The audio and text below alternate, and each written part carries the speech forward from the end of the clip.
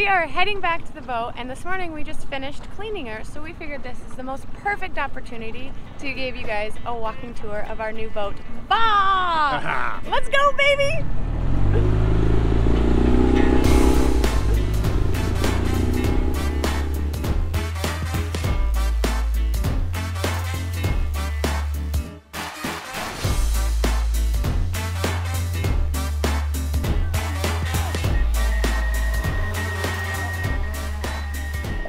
Go.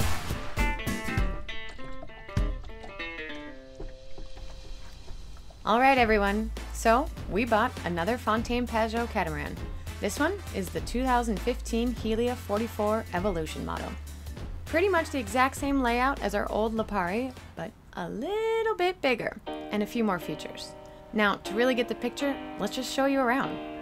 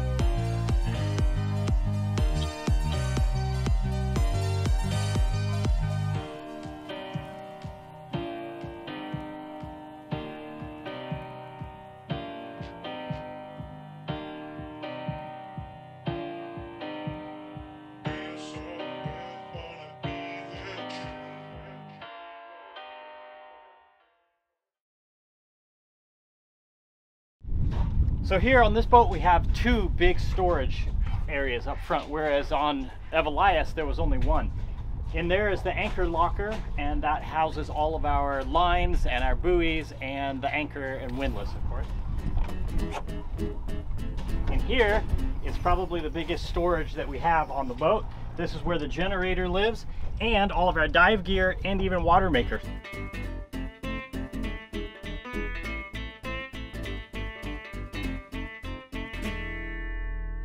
It's a really nice dry storage. Even if we're taking waves over the bow, this should stay dry. It houses our generator, like I said. This is mostly for doing laundry, really, is about the only thing we'll need to start it for. With all the solar we have, we shouldn't need to use this very much at all. And we may even be able to run the washer machine off of the new inverter. I don't know, we'll see. But yeah, water maker, dive equipment, generator.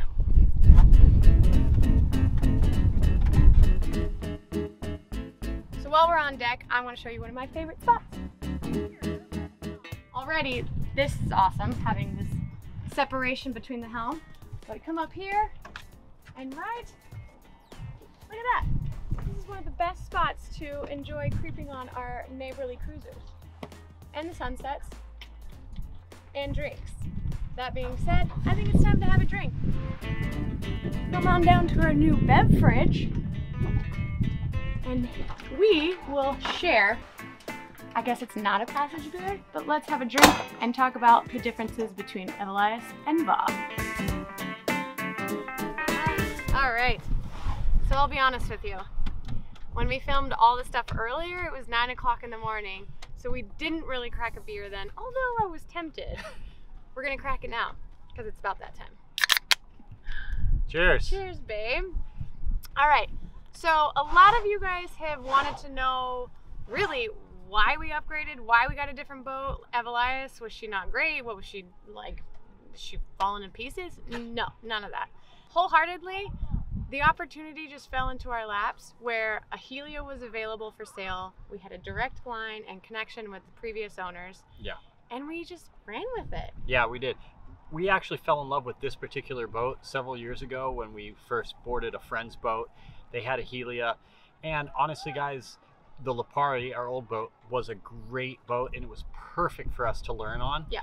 But it definitely was tight when we had guests aboard, and we have a lot of guests. No, we've had a lot of visitors. Yeah, and we've cherished that. Actually, it's one of the greatest things about being able to cruise and cruise on a Cat. So we have loved having the extra space and size that this boat affords. And so we do a comparison. The other boat was a 41. And this is a 44. 40 or 41? Oh, I guess it was a Lipari 41. But technically it was 39 feet and this is 44. So we've gained 4 to 5 feet. It's a weird thing that they do, but they call that the 41 and this is the 44. Cheers on that. So, we made we did. We fell in love with this boat 3 years ago, and we dreamt that someday we would own one, and we made it happen. Yeah. So honestly, if this didn't happen, if we didn't get the Helia or Va when we had Evelias, we would be very happy with her. Absolutely. She was a great boat. Continue our travels. But the whole thing was the extra size. Yeah. And she's a little quicker. So aside from that, I have a question for you. Aside from the obvious extra size, so we have the additional 4 feet of length and we have an additional 2 feet of width. A little over, yeah. What were you most excited about this boat? The storage. I don't know. I don't know. Me too. It's a weird thing to say, but man, she has storage everywhere, and we can put away all our stuff in cabinets and in lockers, and everything just looks a lot neater, and we're not having to, make room for things here and there. Well, on top of that, we've also found some extra cavity space that to us, we were like, well, why didn't Fountaine, utilize this? But that is a good question. Yeah. So Warren was able to, drill a few things, crack a thing or two open, and be like, oh, what? This is a huge cavity. And, we reclaimed a lot of storage space, and I was able to either, hinge a piece of wood or actually put an access panel in here or there. And we got even more space. But I think that's probably, one of the biggest things is the extra space and for guests, really. So quick recap, again, we have another Fountaine Pajot, we have a Helia, same as Evelias, we have an owner's version, which means it's 3 cabins. There's a diver, sorry that distracted me. What is that in the water? Is that a whale? Is it a turtle? Shark? Is that a turtle? Oh, it's just a diver. 3 cabins, and we have 1 master hull. Yeah. The motor size is different? Yeah, we went from 30 horsepower to 30 horsepower motors on the old one to these are 55, so it's quite a bit more power. It's almost double on the power for just that extra 4 feet. I'm gonna let you take the technical stuff. So there was already solar installed on this boat? There was a little bit of solar. I actually removed all of those. They were quite small. The previous owner relied a lot on the generator. It's great to have that as a backup, and we're going to keep the generator in place, and I'm sure we will use it occasionally. But I love the idea of living this type of lifestyle as carbon free as possible. So I've completely redone all of the solar, added a ton of panels, and we have a whopping 1,400 watts, 1,400 watts of solar going into a 750 amp hour battery bank. So they're both quite sizable.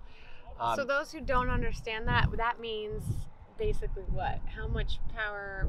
What's our day look like? What can I use on the boat? You can use everything, actually. We do have a washer machine on board. Oh yeah, so that's an upgrade. Yeah, that's a huge upgrade. Now we have 3 fridges. I added 1, but we have a larger drawer fridge, the same exact freezer that we had on the old boat, and now I've added a small, what I call the dorm room fridge, which we're calling the beverage fridge because that's what it's going to be, just for where all the beverages. booze is. So we have 3 fridges. Those are going to be our biggest consumers of our power. Mm-hmm. Everything else doesn't take that much. You know, we have fans and electric motors and all that, but that doesn't take that much. So we can run everything off of our battery bank and solar. We can run the blender. Yeah, important for margaritas.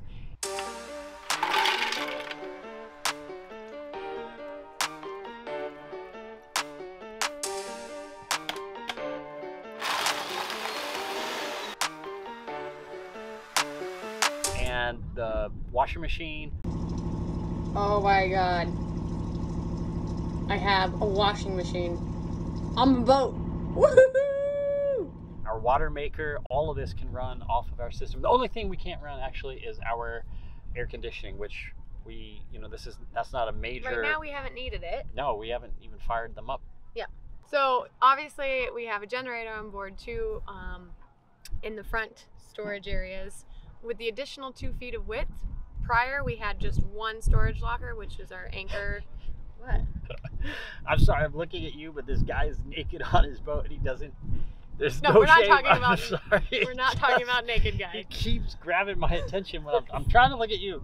I think I'm prettier than naked man. 100%. Okay, all right. But I can't help to laugh at this. Where was I? All right, so we have an anchor locker and we have a dry storage, which Warren went over earlier. It's got the generator, it's got our dive tanks, our bikes, we got folding bicycles. Check it! My new whip! Boom, boom! So, really excited about that. What are some other upgrades? I had some notes because I knew this was going to happen. Okay, large refrigerator. Oh, very cool thing that Warren did on the boat because he's such a handy Andy. The coffee table that we had originally, we didn't take any footage of this. I don't know why. Well, I'll take it from here. Our old boat, as you know, had a full indoor dining table, and that was great. And we used it all the time.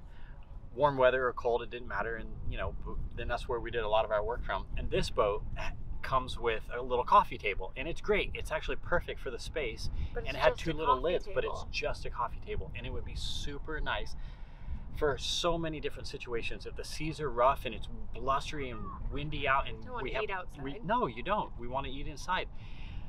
And I think especially we want to do the computer work inside on hot days or even cold days, who knows, but we want to do it inside. We want a space to do that. So I don't want to be slouchy. No, yeah, exactly. Can't work like this. I don't want to sit like this. So you had the idea of turning this coffee table into, it's a coffee table to full table conversion. We call it like a lazy, almost like a not a lazy Susan, but a lazy lounger. Yeah, okay. It's a coffee table to regular table conversion, and I researched on the internet how they're done and how they're sold, and I actually fabricated my own metal brackets. I welded them back home in Colorado over the summer, and built this new table that lifts up and out and then opens up, so that we have a coffee table to kitchen table or dining table. It's awesome. I love it because we still maintain our storage in it. But then it just converts, it's 2 out of 1 situation. And it takes literally, I could do the whole thing in 60 seconds. Yeah, show them. All right. Okay. What else? Impressive, right? Yeah. Okay. What else? Overall, if we had a do-over and it meant that we had to wait an additional couple years. I wouldn't do it. You wouldn't do it? Absolutely not. Okay. We definitely are stoked that we learned on the boat we did. It was everything that we could handle at the moment. It gave us this perfect launching off platform to where we are now. Sure. This would have been a lot more. A lot more. I mean, we would have definitely, I don't know. I'm glad we started with what we did. I think we would have been able to figure it out, but I am very, very happy that we started out with the Lipari. The size was perfect for us to learn on. Bite off what you can chew, and that's what we could handle at the time. Yeah. It was down sail, downwind.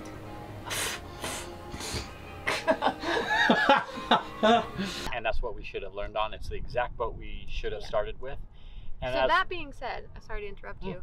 Now that we've sailed VA for a little bit down here through the Baja, do you find it different sailing versus Elias? Honestly, not that much. I mean, the thing is it's the exact same manufacturer, it's the exact same boat, lines are run the exact same way, winches are just primarily in the same place. Thicker? Yeah, she is a little bit faster. Ultimately, I think, and I know now I'm biased because I own this boat, and I don't want to speak any ill will of the Lipari because we loved her, we do. God. She was our first boat. I had shed many tears. Yeah, I know. Well, we had blood, sweat, and tears in that boat, truly. This boat's a better boat. It's almost as if Fountaine gave more thought. They gave more thought. They did. I swear they gave more thought. They purposed areas better. It's only a year newer. 1 year newer. We had a 2014 Lipari, and this is a 2015 Helia. They're almost identical. They came off the showroom about the same time, out of the factory about the same time. They just did things differently here. I think they just maybe, I don't know, it's as if they thought the Lipari was going to starter sailors and the Helia was going to experience. Or because charter. Now that we know, maybe possibly, now that we know things, there's the list could go on about the little things that they did here on this boat that they didn't do on the Lipari. Right. And it's not just the size. The size is important too, but it's all the little nooks and crannies. Baby. Does it? No.